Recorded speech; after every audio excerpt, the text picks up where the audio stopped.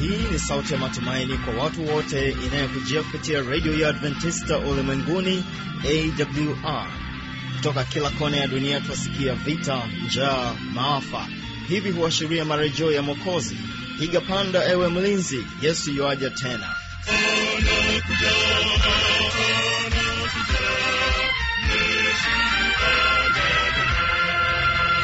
Unaendelea kutegea sikio idhaa Kiswahili upatikana katika masafa mafupi ya mita bendi 25 na pia katika tovuti ya www.awr.org. Karibu tena katika kipindi kizuri cha vijana na maisha. Leo tutaweza kusikiza mada isemayo wewe ni mtu mzima, jitetee mwenyewe. Utakuwa naye mchungaji Christopher Ungani. Na anayetufungulia matangazo kabla tena ni mwimbaji Melka Kasomila akijana kusema kwamba baada ya taabu. Baada ya tabu hizi tunazopata humu duniani, tutaingia mji mwema, ni Yerusalemu mpya.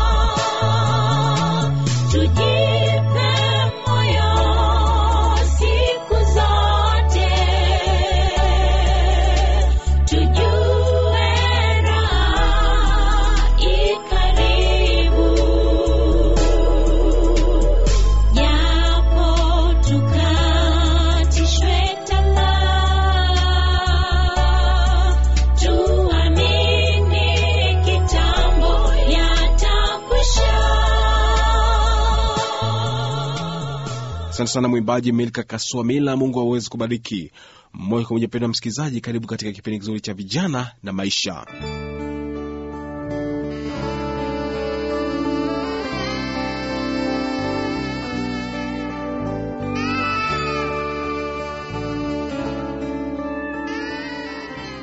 Yohana 9:21. Biblia inasema, lakini jinsi aonavyo sasa hatujui, wala hatujui ni nani aliyemfumbua macho. Muulizeni yeye mwenyewe. Sasa somo letu linaanzia kwenye haya maneno yanayofuata. Yeye ni mtu mzima, atajisemea mwenyewe. Yeye ni mtu mzima, atajisemea mwenyewe. Na somo letu, wewe ni mtu mzima, jisemee mwenyewe. Ndio somo letu, wewe ni mtu mzima, jisemee mwenyewe. Sasa tunaanzia somo letu katika Yohana sura ya 9. Na kitabu cha Yohana ni moja kati ya vitabu vikubwa katika Biblia, kwa sababu kinaandikwa na mtu ambaye alikuwa rafiki mkubwa wa Yesu, mtu ambaye alikuwa anakaa katika kifua cha Yesu, mtu ambaye alikuwa anayasikia sana maneno ya Yesu, mtu ambaye alimpenda sana Yesu, mwanafunzi aliyekuwa mdogo kuliko wanafunzi wengine ambao Yesu alikuwa amewachagua katika wale 12. Na somo letu ili tulielewe vizuri, katika sura ya 8 mtakumbuka kwamba Yesu alikuwa hekaluni, na ilikuwa wakati wa sikukuu kubwa sana ya Wanaisraeli, sikukuu ya vibanda. Ilikuwa ni sikukuu kubwa kwa Wanaisraeli. Kwa Yesu alikuwa anahubiri na alikuwa anafundisha katika hekalu. Na utakumbuka hoja kubwa ya Wanaisraeli, wale wakuu wa makuhani na Mafarisayo walikuwa wanataka Yesu ajieleze yeye ni nani. Kwa Yesu alikuwa anaeleza. Na mtakumbuka katika sura hii ya 8 Yesu analetewa jaribio moja na wanasheria pamoja na waandishi, jaribio la kuweka mwanamke aliyefumaniwa katika kuzini mbele yake ili Yesu aamue kesi hiyo. Na utakumbuka katika sura hiyo Yesu akaanza kuelezea ni nani aliye mtoto wa kweli wa Mungu na nani ambaye si mtoto wa kweli wa Mungu. Lakini Yesu anamalizia kwa kujitambulisha katika sura ya 8 kwamba yeye ni Mungu. Sura ya 8 ni moja kati ya sura ambazo Yesu anajifafanua, anajieleza kwamba mimi ni Mungu, na anaeleza kwamba kabla Abrahamu asija kuwako mimi niko. Yaani ile mimi niko aliyesema Musa katika alipokuwa anaona Mungu alipojifunua kwa Musa katika kile kijiti kilichokuwa kinawaka moto. Yesu anajitambulisha kwamba mimi ni Mungu. Sasa katika sura tunayoingia, sura ya 9, fumbua akili yako. Hapa ni kisa kingine kirefu, kisa cha mtu mwingine, maneno ambayo waimbaji wengi wamejaribu, watunzi wa nyimbo, kutungia wimbo maneno haya. Nilikuwa kipofu, sasa naona. Tunamwona Yohana akiandika visa vingi, na niwakumbushe kwamba huyo Yohana mwandishi amezungumzia visa vya watu kadhaa ambao mtu mmoja alikutana na Yesu. Nitakukumbusha habari za mwanamke Msamaria. Nitakukumbusha habari ya mtu mwingine anaitwa Filipo. Lakini leo huyu mtu kipofu. Na katika visa hivi vingine vyote msisitizo upo katika wale waliofuata kile kilichotokea baada ya watu kukutana na Yesu. Lakini cha leo ni kile kilichotokea kwa yule anayesimulia kisa chake, huyu mtu kipofu. Tutasoma sasa katika sura ya 9. Hata alipokuwa akipita alimuona mtu kipofu tangu kuzaliwa. Wanafunzi wake wakamuuliza wakisema, Rabi, ni yupi aliyetenda dhambi? Swali hilo, na hili swali linaulizwa na wanafunzi, ni yupi aliyetenda dhambi? Mtu huyu au wazazi wake? Hata mtu huyu azaliwe kipofu, ni nani aliyetenda dhambi? Yaani katika mwanzo tu wa kikisa tunaanza kuona jambo ambalo hata mimi ninaanza kuatilia mashaka wanafunzi, kwamba walikuwa na theolojia iliyokuwa chini ya viwango. Walikuwa wanajaribu kuipima haki ya Mungu. Huyu Mungu yupoje kwamba huyu mtu amezaliwa kipofu? Sasa ni dhambi ya nani? Ya wazazi au dhambi ya mtu huyu mwenyewe? Na katika maisha haya mara nyingi tunajiuliza maswali mengi, kwamba kwa nini hili limenipata? Nimefanya dhambi gani? Mungu ameruhusu hili kwa nini? Kwa nini nimezaliwa hivi? Kwa nini nimezaliwa katika familia hii? Kwa nini nipo hivi? Kwa nini napitia mateso haya? Nimefanya dhambi gani? Au wazazi wangu walifanya dhambi gani? Kwa nini nimezaliwa katika umaskini? Kwa nini nimezaliwa katika taabu hizi? Ni nani aliyefanya kosa? Mbona mpaka leo sijapata mwenzi wa maisha? Mungu, nimekufanyia dhambi gani? Mbona mpaka leo sijapata ajira na elimu ninayo? Ni nani aliyetenda dhambi, mimi au wazazi wangu? Na wengi wanakimbilia au sijalipa zaka. Yaani wanafikiria kwamba kwa kulipa zaka utapata ajira, kwa kulipa zaka utapata mume, utapata mke. Lakini tukiendelea katika ya mafungu, ili nikimbilie kwenye somo, kiini cha somo, Yesu akajibu, mtu mtu huyu hakutenda dhambi wala wazazi wake, bali kazi za Mungu zidhihirishwe ndani yake. Kwa hiyo Yesu anasema hivi, huyu mtu hakutenda dhambi wala wazazi wake hawakutenda dhambi. Na Yesu hapa anajaribu kutufundisha kwamba kama kuna matatizo katika maisha haya, kama Mkristo unapitia uzoefu fulani, usianze kukimbilia kwamba hayo yametokana na dhambi. Kuna watu wa Mungu wazuri sana ambao wanalala njaa wakati wewe unakula na kutupa chakula, wewe ambao Kristo wako ni kubahatisha tu. Kwa hiyo Yesu anasema mtu huyu hakutenda dhambi, ila anawaambia kwamba imekuwa hivi ili kazi za Mungu zidhihirishwe. Na hamaanishi kwamba Mungu anamletea mtu tabu ili baadaye aingilie kati na kuonyesha ukuu wake. Kumbukeni mtu mmoja anaitwa Yusufu. Yusufu alikuwa ni kipenzi cha baba yake na kipenzi cha Mungu. Kaka zake wakamfanyia hila, akatupwa, akaenda kuuzwa kwa Wamisri. Na kule katika nyumba ya Farao kikatokea kitu kibaya zaidi, kwamba akachukuliwa akatupwa gerezani kwa kusingiziwa kesi ya kutaka kubaka. Nakumbuka akakaa gerezani, lakini Mungu akamtoa katika gereza akamfikisha mpaka katika ikulu. Watu wachache sana wamebahatika kufikia uzoefu kama huo katika historia ya maisha. Mnamkumbuka Nelson Mandela ambaye yeye alitoka gerezani akaenda kuwa rais wa nchi ya Afrika Kusini. Kwa hiyo Yusufu anatolewa gerezani, anafikishwa mpaka kuwa Farao, kuwa waziri mkuu katika ile serikali ya kifarao. Lakini ndugu zake wakati Yusufu anajitambulisha kwao walikuwa na hofu nyingi. Yusufu akawaambia, msiogope, sio ninyi mliofanya haya. Mungu alinileta huku mbele yenu ili niweze kuwahifadhia Israel mazao. Na katika hii miaka miwili niliyokaa hapa, nchi yote ilikuwa haina kitu chakula, lakini Mungu alinitanguliza huku ili kutumia hekima yangu kuwafanya watu wasife njaa. Wewe unaweza ukawa huna mchumba leo, inawezekana nazungumza na watu ambao hawahitaji wachumba. Ninawaambia na huwa ninakumbusha kwamba leo yako sio kesho yako. Huyu Suma muuza mahindi wa zamani leo sio yule yule, na huenda wakati huo aliwaendea wachumba fulani akawataka, wasema tutakubali vipi kuolewa na huyu muuza mahindi, tutakubali vipi kuolewa na huyu muuza chapati, lakini leo mke wake anajivunia pasta Sumu. Kwa hiyo kuna vijana mnaweza mkaona leo makapuku, watu wasio na mwelekeo, ila ninawaambia baada ya miaka 3-4 hao vijana sio wale wale, na utakuja kujuta kwamba nilimkosa yule, alinijia na nikachezea nikajifanya sitaki, na ukaanza kumwonea wivu yeye na mke wake mwingine ambao wameanza maisha. Mimi nilikuwa muuza chips, wewe Suma ujui, na nilipitia uzoefu mgumu wa maisha, lakini Biblia inasema kwamba Mungu anaweza akaruhusu hali fulani mtu akutane nayo ili Mungu aweze kudhihirisha uwezo wake. Na kama kuna kipindi mimi niliomba, kipindi nilipokuwa kijana niliomba sana, wakati huo nilikuwa nafikiri nitakuwa daktari, hangaika na ma-PCB. Kwa hiyo huyu hakutenda dhambi. Kama kuna uzoefu fulani mgumu unaopitia, sio kwa sababu umetenda dhambi, kuna jambo Mungu anataka kulidhihirisha kwako. Salama tu na kutuma kitu, ewe mwana wa Mungu, na kwako niponye sasa Bwana. Alipokwisha kusema hayo, alitema mate chini, akafanya tope kwa yale mate, akampaka kipofu tope za macho, akamwambia nenda kanawe katika birika ya Siloam, maana yake aliyetumwa. Basi akaenda na kunawa, akarudi anaona. Kwa Yesu akamwambia yule kipofu, njoo. Alafu akatema mate chini, jambo ambalo wanasiolojia bado wanahangaika nalo sana. Kwa nini Yesu ateme mate chini, ayachanganye na matope, alafu achukue hayo matope ampake mtu macho usoni, alafu baada ya hapo huyo mtu akaambiwa nenda kanawe macho katika birika la Siloam, alafu baada ya hapo huyo mtu kurudi akawa anaona? Hilo lilikuwa swali na wanasiolojia wengi wanajiuliza kwa nini. Lakini nataka kuwaambia kwamba Mungu anashughulika na historia ya mtu kwa namna tofauti tofauti. Namna anavyonitendea mimi haiwezi kuwa sawa na atakavyokutendea wewe. Kwa hiyo Mungu anatenda kwa namna tofauti. Kuna wengine Yesu aliwagusa tu wakapona. Kuna wengine hata hawakukutana naye, Yesu akasema neno moja na huyo mtu akapona. Kuna wengine ilikuwa ni maombi, kuna wengine aliwakuta katika hadhara, kuna wengine aliwaendea nyumbani kwake. Lakini mtu huyu Yesu alitema mate chini, akayagusisha kwenye macho yake, na akamwambia bado uponyaji hauishii hapo, nenda mpaka katika birika ukaoshe macho yako. Na ndipo yule mtu akaona.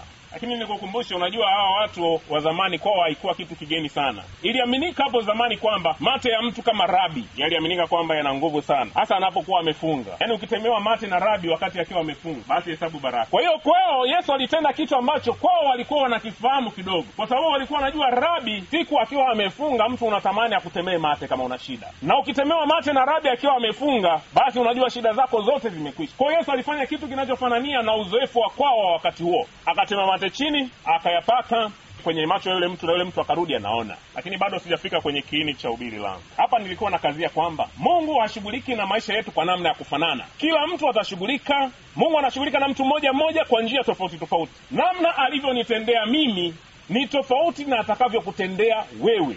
Njia ya mafanikio anaweza kupitia mtu fulani ni tofauti na njia ya mafanikio ambayo atapitia mtu mwingine, na sio kila wakati njia ya Mungu ambayo anawapatia watu kupita, wengine wakipita watafanikiwa. Kumbuka Wanaisraeli walipita katika bahari iliyo kavu, walipita salama. Njia ilikuwa imetengenezwa na Mungu. Wamisri nao wakajaribu kupita katika njia hiyo ya Mungu, maji yaliwafanya nini? Kwa hiyo usipite tu kwa njia fulani. Mungu anazo njia nyingi za kuhakikisha kwamba watu wake wanafikia katika mafanikio yao.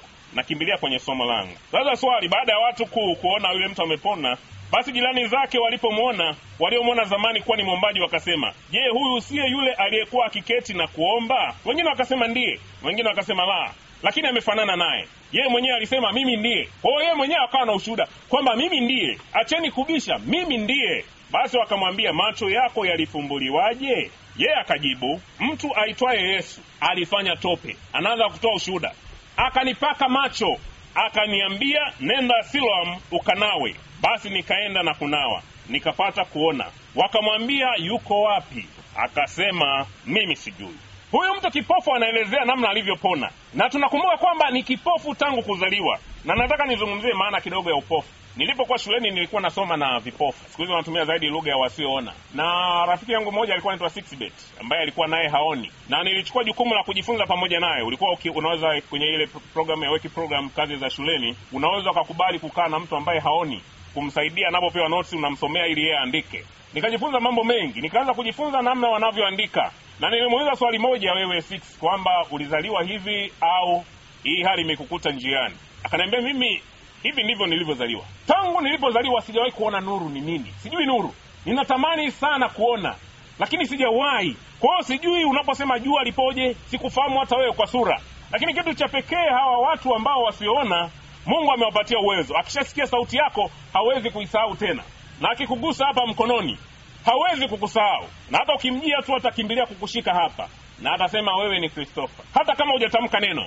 Sasa kuna mtu mwingine aliyekuwa anafanana na huyu, ambaye tangu kuzaliwa kwake hajawahi kabisa kuona. Na siku moja ninakumbuka rafiki yetu mmoja alimtania. Imefika jioni, anamwambia, anauliza, jamani mmelala? Yule 6 akasema hapana, tupo macho. Yule jamaa akasema, wewe hebu acha kutania, wewe upo macho wewe? Unaelewa maana ya kuwa macho? Unaona nini? Yana anamuuliza kipofu. Maana kipofu ndo aliharakia kusema kwamba hatujalala, tupo macho. Sasa swali, wewe unasema upo macho, unaelewa maana ya kuwa macho? Kwa hiyo watu tu basi na ujana na wanafunzi tukacheka, lakini ilikuwa kitu kilichomuumiza sana moyo. Sasa upofu unamaanisha kukosa nuru ya macho ya kawaida, yani kuona vitu vinavyotuzunguka. Lakini katika namna ya Biblia, upofu unamaanisha watu waliofungwa katika mawazo yasiyo sahihi. Upofu, nilikuwa kipofu sasa naona. Watu wanaozungumzia namna mtu anavyokuwa, kuna kipindi katika maisha ya binadamu ambacho kinakuwa ni upofu. Unaweza kuikumbuka siku yako ya kwanza ya kuwa hapa duniani. Katika maisha kuna kipindi cha upofu.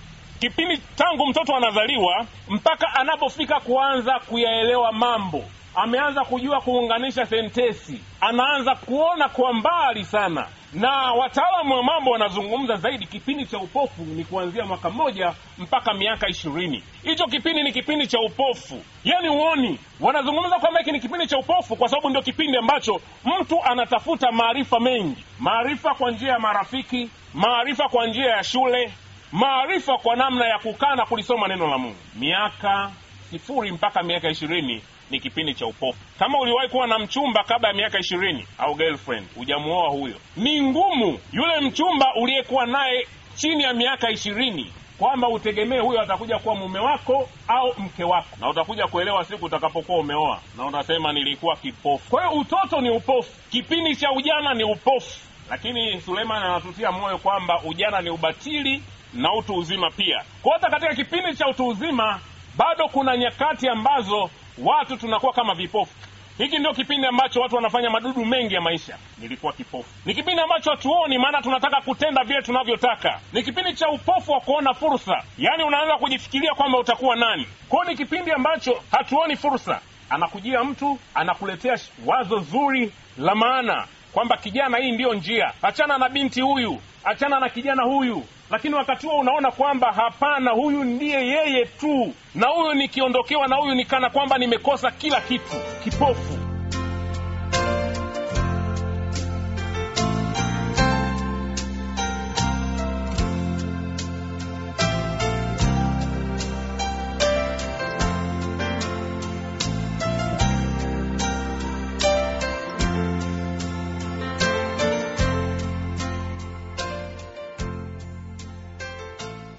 Yawezekana kuwa na maoni mbalimbali, ukawa na changamoto, unaweza kuwasiliana nasi kupitia anwani hapa ifuatayo: Radio Adventista Ulimwenguni, AWR, sanduku la posta 172, Morogoro, Tanzania. Anwani yetu ya barua pepe ni kiswahili@awr.org. Namba zetu za mawasiliano ni kama zifuatazo: simu za kiganjani namba 0767 50 68 82 au 0784 29 72 97. Ukiwa nje ya Tanzania, kumbuka kuanza na namba kiunganishi alama ya kujumlisha 255. Unaweza kutoa maoni yako kupitia Facebook kwa jina la AWR Tanzania. Mimi ni mjoli wako, mtangazaji wako Fano Mwana Watanda, na kutakia baraka za Bwana na uweze kubarikiwa na kusema kwamba nikitafakari ni kutoka kwake mwimbaji Neema kutoka hapa mkoani Morogoro. Panga miadi tuweze kuonana tena katika siku ya kesho. Nikitafakari dunia hii, unao watu wengi uliowaumba, lakini kwa nini neema hii nipate mimi? Ndipo natambua kwamba kila mwanadamu umemuumba kutumikie, na mimi najitoa kuitenda kazi yako. Nitalihubiri neno lako asubuhi hata jioni. Nataka kila niendako, Bwana Yesu uonekane, wanitendea haya yote mimi nisiye stahili. Mara nyingi ninakosa kwa kufanya yasiyokupendeza, lakini kwa pendo lako wanitafuta na kunisamehe toka ndani ya moyo wangu na kushukuru.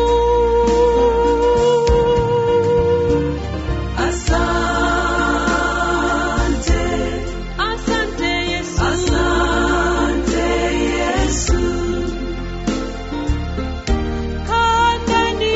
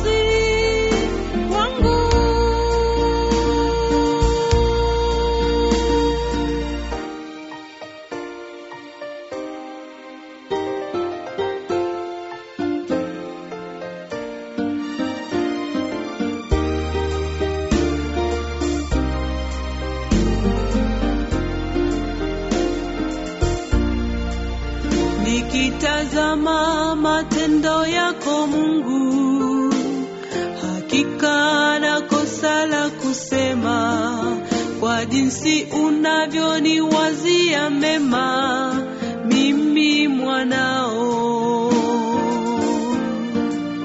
Kila hatua ya maisha yangu wewe umetangulia mbele, kuhakikisha kila nipitapo napita salama.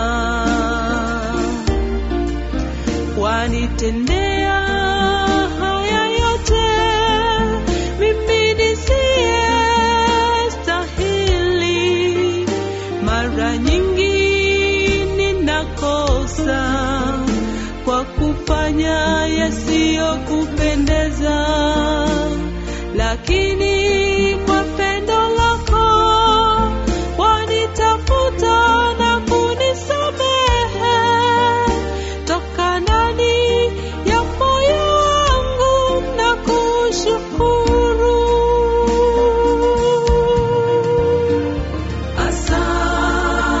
Asante, asante Yesu, asante Yesu. Kaa ndani yangu siku zote.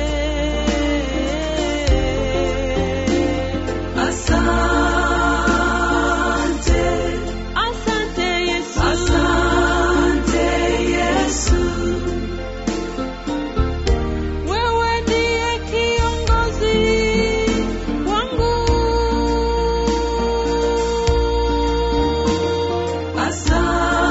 Asante, asante Yesu, asante Yesu. Kaa ndani yangu siku zote.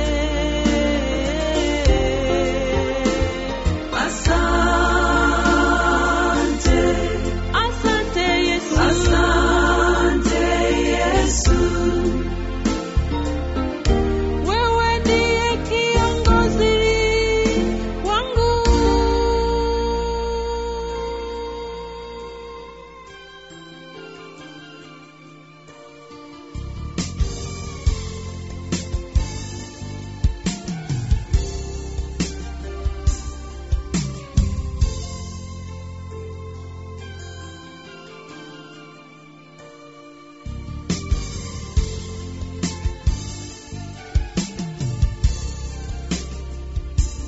Njoni wenye dhambi wote, muoshwe kwa damu ya Yesu. Aliniosha kwa damu, atakuosha nawe. Ninajua mimi damu yake Yesu imesafisha dhambi zangu zote. Ninajua kweli kwa hakika mimi damu ya Yesu inanitakasa.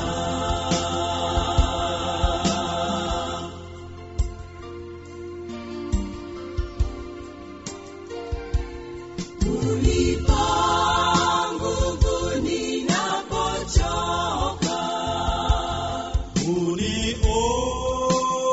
unionyesha njia, uninywesha maji tele, giza uliondoa. Ninajua damu yake imesafisha